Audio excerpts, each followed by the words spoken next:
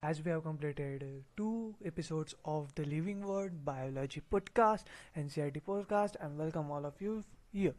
So today we are going to start about taxonomical aids 1.4 of the chapter first Living World NCERT 11. So let's start it. 1.4 Taxonomical aids. Taxonomic studies of various species of plants, animals and other organisms are useful in agriculture, forestry, industry and in general in knowing our bioresources and their diversity. These studies would require correct classification and identification of organisms. Identification of organisms requires intensive laboratory and field studies. This line is so important and asked many times. Identification of organisms requires intensive laboratory and field studies. The collection of actual specimens of plant and animal species is essential and is the prime source of taxonomic studies. This line is too important. The collection of actual specimens of plant and animal species is essential and is the prime source of taxonomical studies. These are also fundamental to studies and essential for training in systematics. It is used for classification of an organism, and the information gathered is also stored along with the specimens. In some cases, the specimen is preserved for future studies. Biologists have established certain procedures and techniques to store and preserve the information as well as the specimens. Some of these are explained to help you understand the usage of these aids. Herbarium 1.4.1 Herbarium. Herbarium is a storehouse of collected plant specimens that are dried, pressed and preserved. What they are did? Dried, pressed and preserved on sheets. Further, these sheets are arranged according to a universally accepted system of classification. Universally accepted system. These specimens, along with their descriptions on herbarium sheets, become a storehouse or repository for future use. The herbarium sheets also carry a label providing information about date and place of collection, English local and botanical names, family, collector's name, etc. Herbaria also serve as quick referral systems in taxonomical studies. Botanical gardens 1.4.2 Botanical gardens. These specialized gardens have collections of living plants for reference. Living plants for reference, for reference, for reference, for reference. Plant species in these gardens are grown for identification purposes, and each plant is labeled indicating its botanical or scientific name and its family. The famous botanical gardens are at Kew, England. Important. It's all important, and the question will come from this part only. Which are the famous botanical gardens? Match the column. Yes, Kew, England. Indian Botanical Garden, Howrah, India.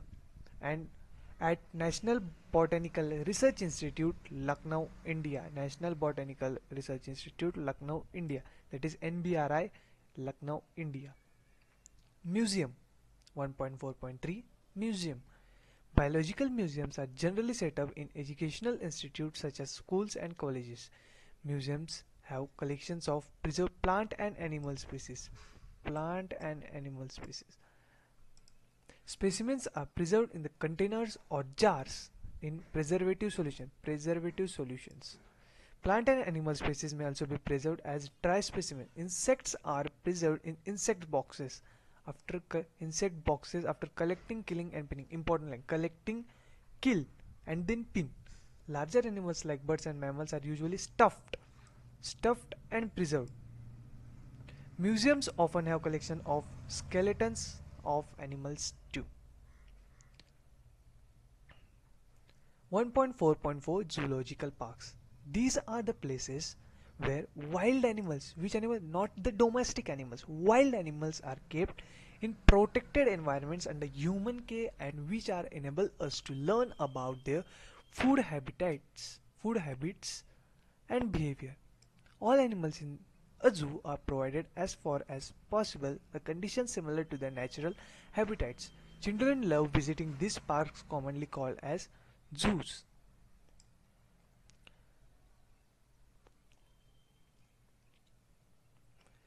1.4.5 Key. Key is another taxonomical aid used for identification of plants and animals both based on the similarities and dissimilarities. The keys are based on the contrasting characters generally in a pair called couplet. What is that? Couplet. It represents the choice made between two opposite options. This results in acceptance of only one and rejection of the other. Each statement in the key is called a lead. Statement in the key is called a lead. Separate taxonomic keys are required for each taxonomic category, such as separate taxonomic keys are required for each taxonomic category such as family, genus and species for identification purposes. Keys are generally analytical in nature. This all is given about indented keys. Yes, keys are generally, this is most asked, keys are generally analytical in nature.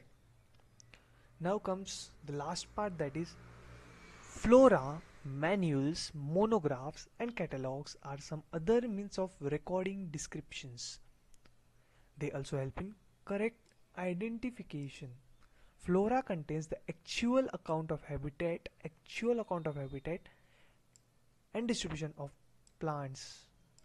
Flora means plants. Actual account of habitat of a given area. This provides the index to the plant species found in a particular area.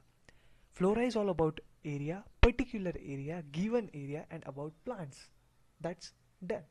Now next come the manuals. Manuals are used in providing information for identification of names of species found in area, in a given area. Names of species found in an area, manuals.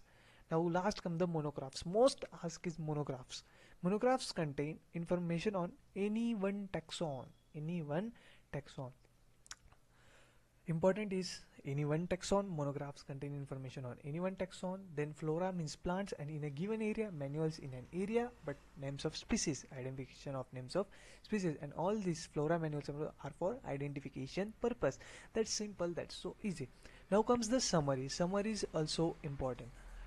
The living world is rich in variety. Millions of plants and animals have been identified and described, but a large number still remains unknown. The very range of organisms in terms of size, color, habitat, physiological and morphological features make us the defining characteristic of living organism. In order to facilitate the study of kinds and diversity of organisms, biologists have evolved certain rules and principles for identification, nomenclature and classification of organisms. The branch of knowledge dealing with these aspects is referred to as taxonomy.